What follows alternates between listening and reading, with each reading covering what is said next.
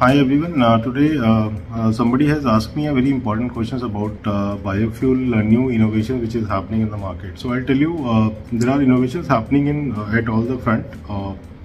First of all, it is happening at the basic structure of the biogas plants and the Bio-CNG plants, which is the fermentation process.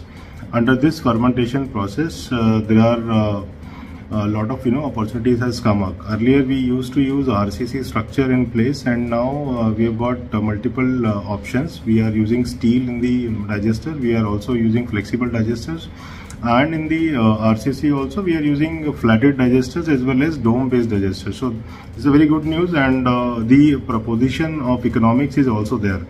Every digester has got some benefits, and also it has got some challenges also. So we have to just work it out in such a way there as per the location. Specifically, we have to choose the load bearing capacity, availability of water, and also the wind velocity. So there are multiple things which we have to consider.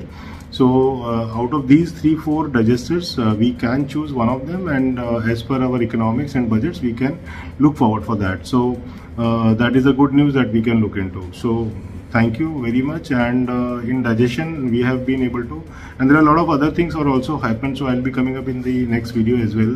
Maybe we'll talk about more on the pre-digestions, and we'll talk about more on the final output one, where the purification which happens. So it gives you a lot of good efficiency in that part. So thanks a lot for coming over.